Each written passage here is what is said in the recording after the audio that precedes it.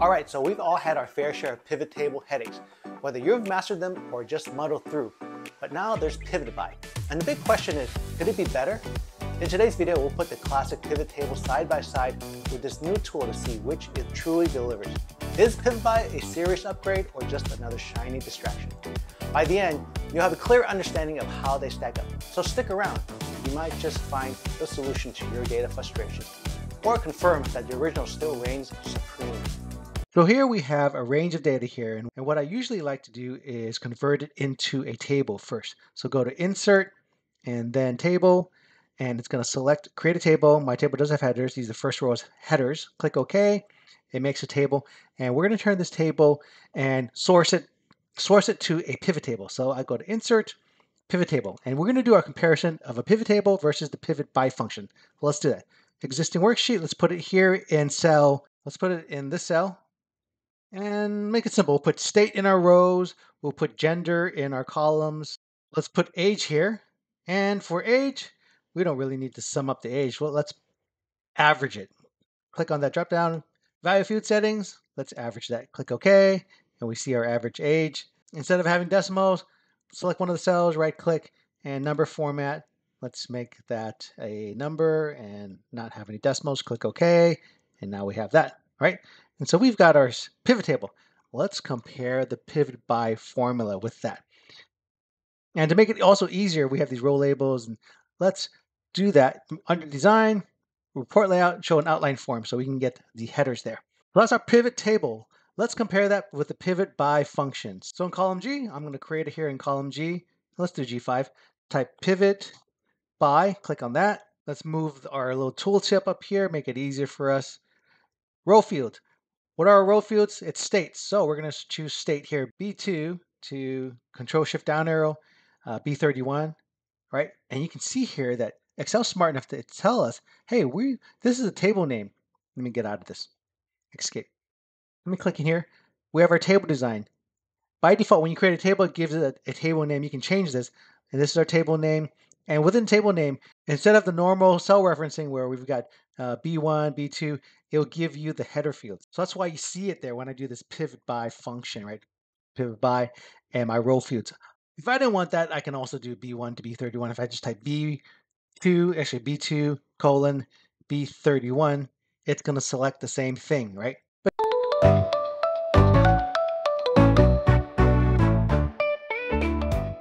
Here, Excel's nice enough to give me that table naming convention.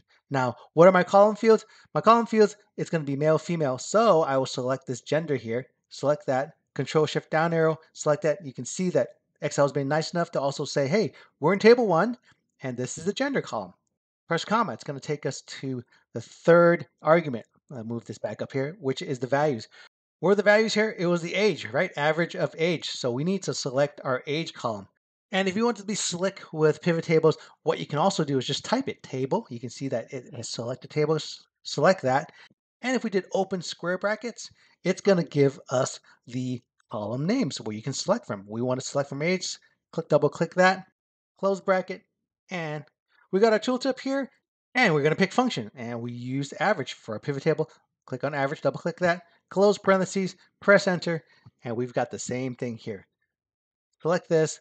Let's round it. We can go here and so, oops, we can just move it back here.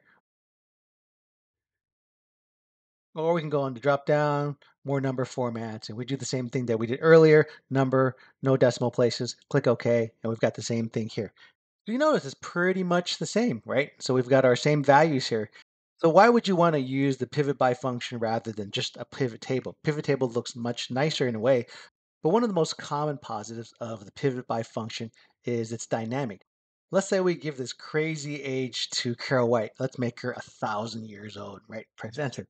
Now you notice that's changed there, but that has not changed here. What you need to do is right click, press refresh, select refresh, and it changes there. And so that's the beauty of the pivot by function is it's dynamic.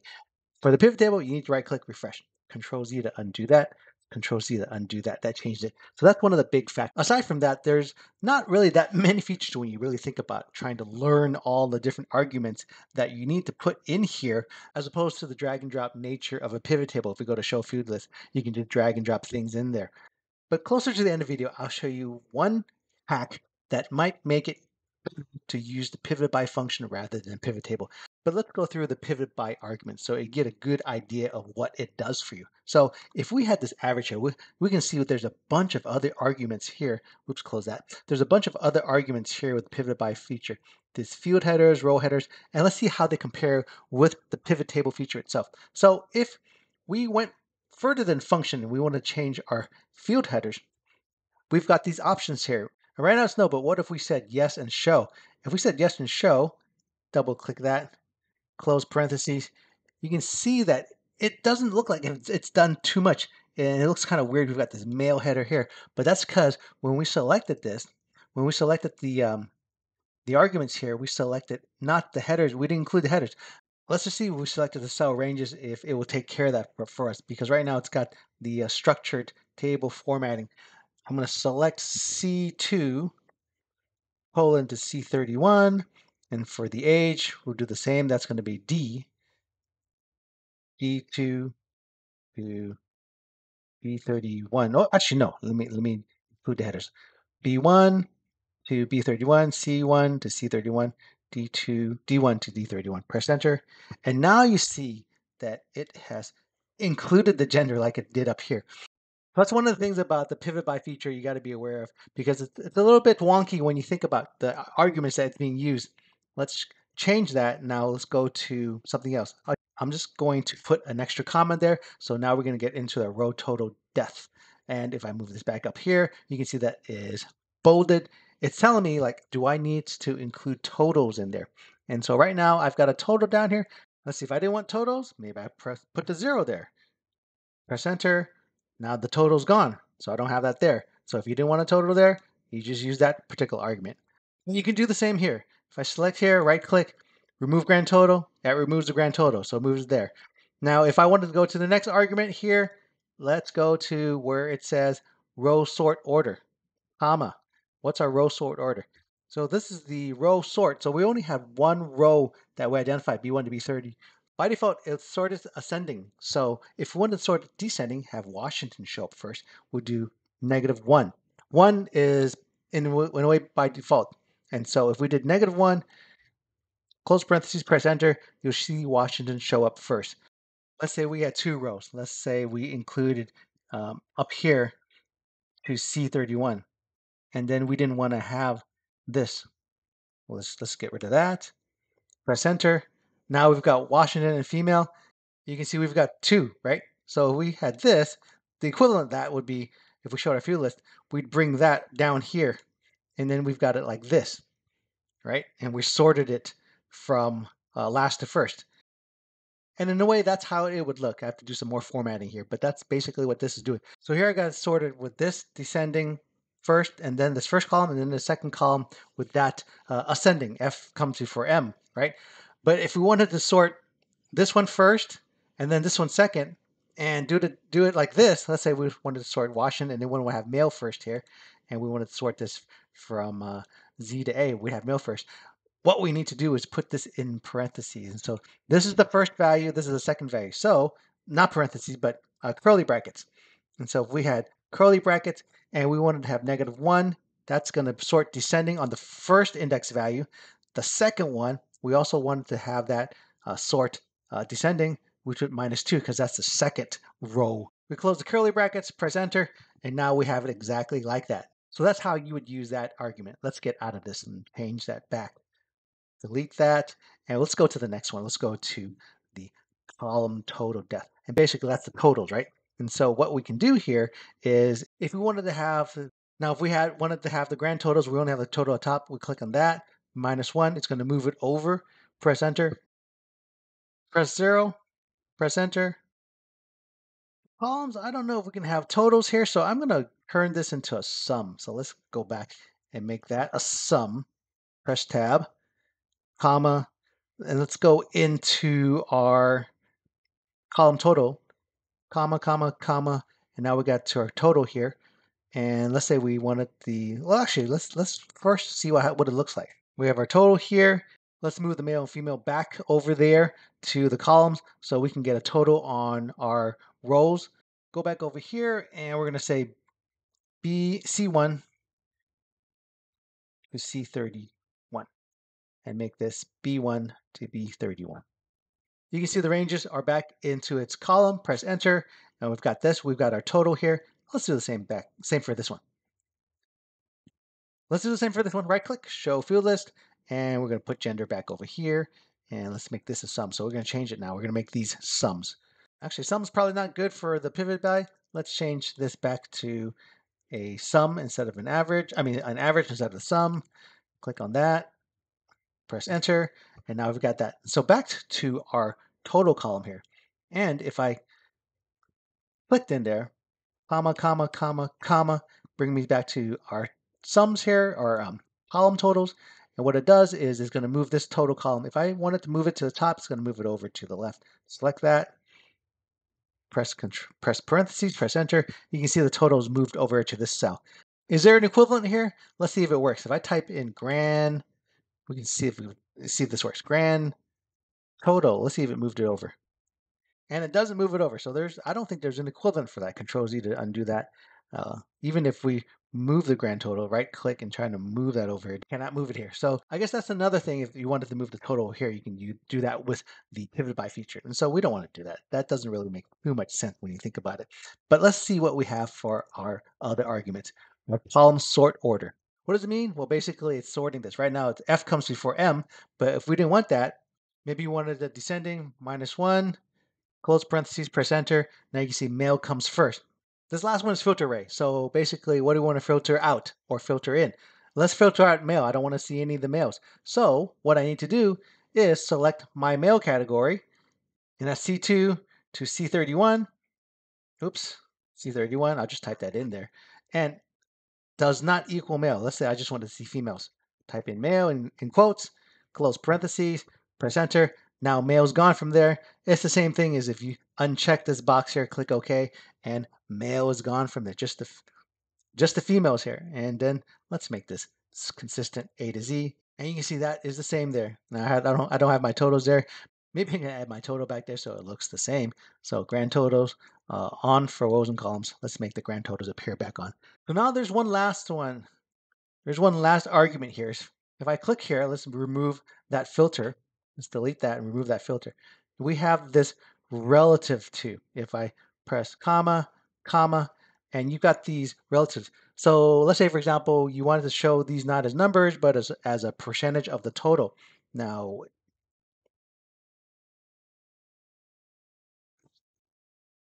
so let's say, well, let me close parentheses first and get this back to its normal here. And I'll also do this and unselect, clear that filter. So it looks the same. Now, let's go back. Maybe we want this as percentages, okay? The percentage of the row to the grand total here. And if I select this, let's see how it shows up in the pivot table first. Select this, any of the cells in here, right click, and we want to show values as a percentage of the row total. Click on here, and you can see, these are wonky figures because we're doing average. Let's just make it easy for ourselves and show values as a count, right? And so we have a count, and this makes it easier. And so let's do the same thing here. Instead of average, we'll make this a count. And since we're counting numbers, age, that works. This number, this one counts. Hey, this one worked. Press enter, and now we got our counts here. And so just to make sure we got it, this is 2. There's Illinois has 2, right? So it's 100% here. So if we wanted to see this as that percentage, what we need to do is we need to use that relative to. Now what we did earlier, we wanted to see the relative to the total. So if I select that, you would think that it works. Control parentheses, press enter, but you don't see anything happening. And the reason why is that we need to change something here. We're going to use the percent of, and that's the function that we got to change this one from count to percent of. And you see there's something wonky that happens. So if I selected that and press enter, we'll see these values here. That's 100%, right? These are right, but you can see that these values are a little wonky. So using percent of is probably something that wouldn't really jive too much when you're trying to compare it with the pivot table. When you're trying to compare it to the pivot table in itself.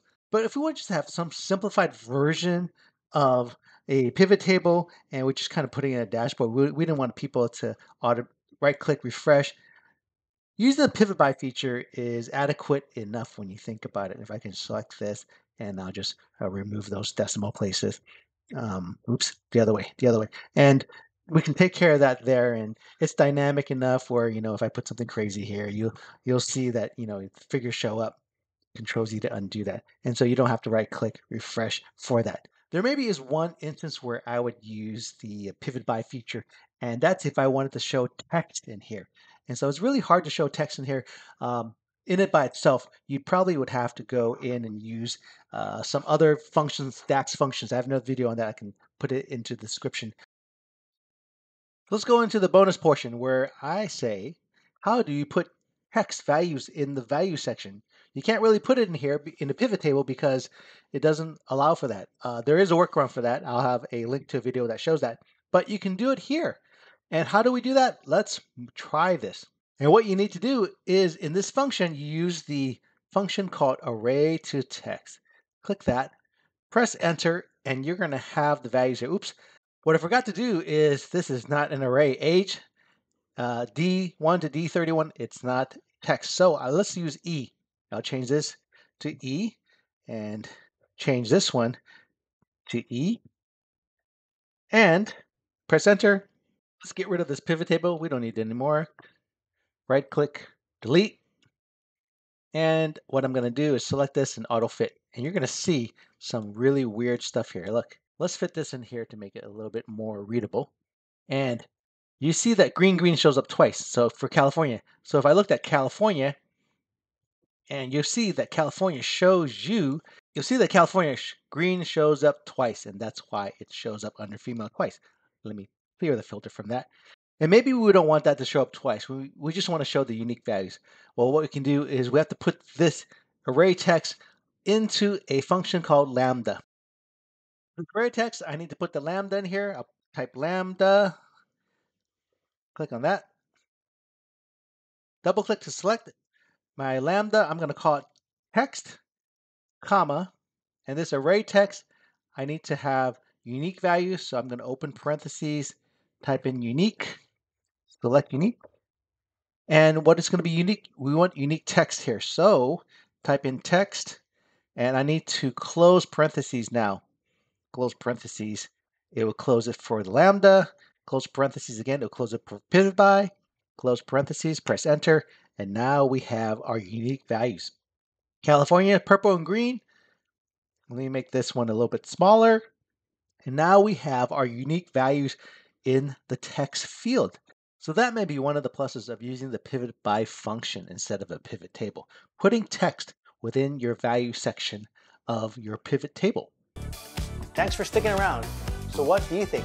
Pivot by or the classic pivot tables? Hopefully this comparison helped you decide which tool fits your workflow best. Whether you're ready to try something new or stick with what works, the choice is yours. Drop your thoughts in the comments. And if this video helped, give it a like and subscribe for more tips to boost your data skills. See you in the next one.